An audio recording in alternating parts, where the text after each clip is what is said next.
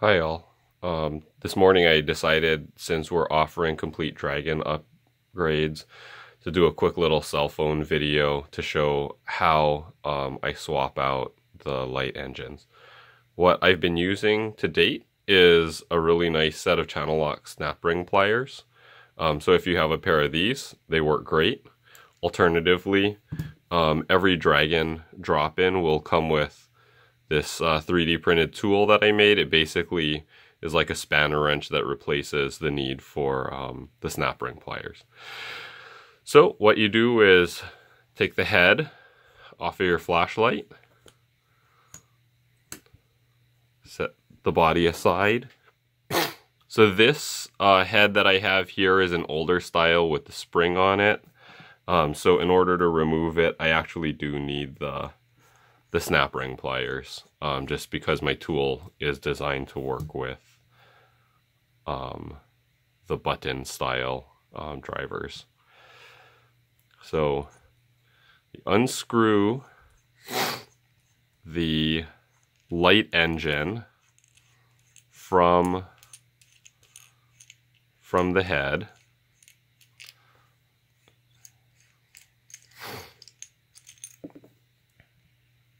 Out of the head, you can see there's an O-ring in there, so that'll stay.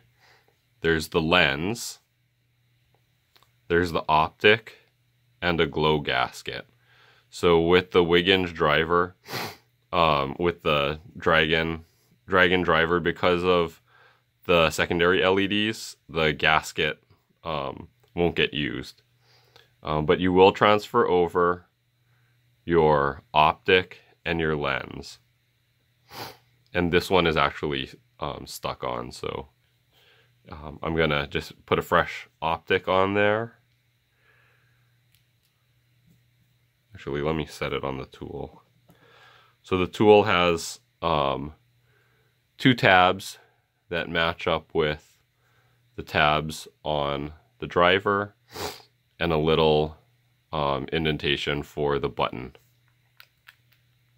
That's the button that contacts the battery. So you can see here I've lined it up there and there. So that way when I tighten, it will go on nicely.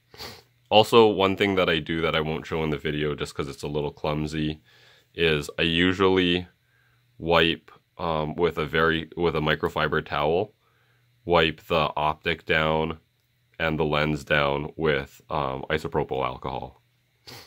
Okay, then I just stacked up the pill, or not the pill, the complete light engine. So the complete light engine has the driver, the pill, and the emitter board all as one assembly.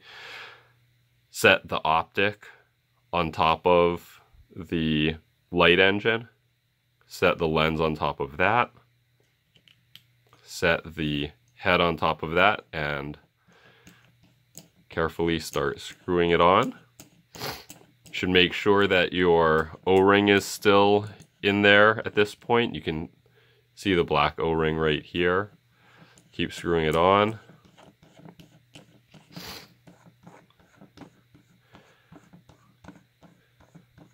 The pegs on the tool are holding the light engine. And then now it's snug. I'm going to pick the whole thing up. And one thing that I want you to note when you're screwing it in is it doesn't need to be cranked down. I'm just using 2 fingers. And now my fingers are slipping, so, you know, I'm not monster strong. I'm just using 2 fingers. Slips a little. Okay, that's tight enough. And the O-ring hasn't sort of moved out of place. So now the Dragon driver is in. Let me test it. So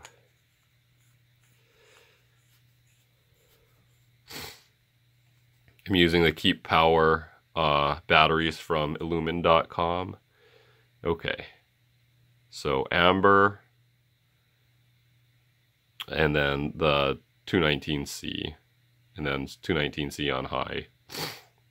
Back to amber. And it does it in that order because that's how I've actually programmed this particular Dragon Dragon Light engine. Normally it goes secondary low, secondary high, then primary is low, medium, high, so 5 settings, but I like secondary low, and then medium, and then high as my setup.